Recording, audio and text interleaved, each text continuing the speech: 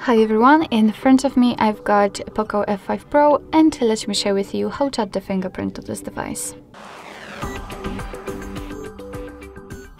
So first of all we have to enter the settings and then scroll in order to find passwords and security.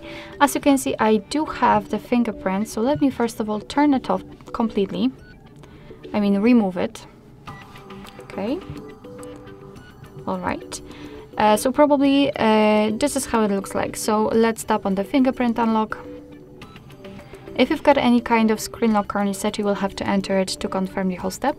If not, you will have to do it right now. So because if for some reason the fingerprint sensor won't work, then you will still be able to unlock your device with, for example, the pattern pin or password. So it is really important and you will not be able to add the fingerprint without it. Just tap on got it because it is about in-screen fingerprint sensor, so you cannot use the screen protectors because you can use, but they have to be compatible because they can affect the sensor. Alright, so let me put my finger on it, and right now we have to do it multiple times in order to add the fingerprint fully. Of course, change the position of it to try to catch every corner for better recognition. Alright, and as you can see, it's quite easy in this device, so just tap on done. And usually we will be just transferred to those settings for the fingerprint. This is the fingerprint we just added. As you previously saw, you can remove it here or rename it if you want to.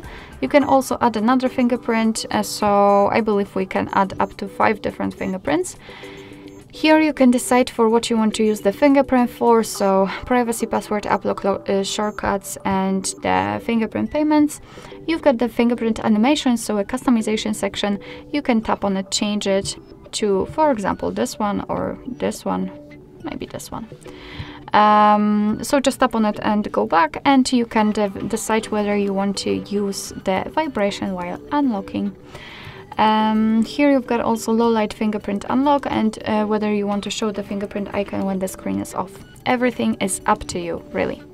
Alright, so let me lock the device and let me try to unlock it with my fingerprint. We've got the sensor, and as you can see, the device is unblocked, which simply means that we just successfully added the fingerprint to it.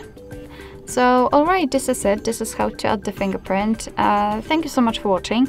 I hope that this video was helpful, and if it was, please hit the subscribe button and leave the thumbs up.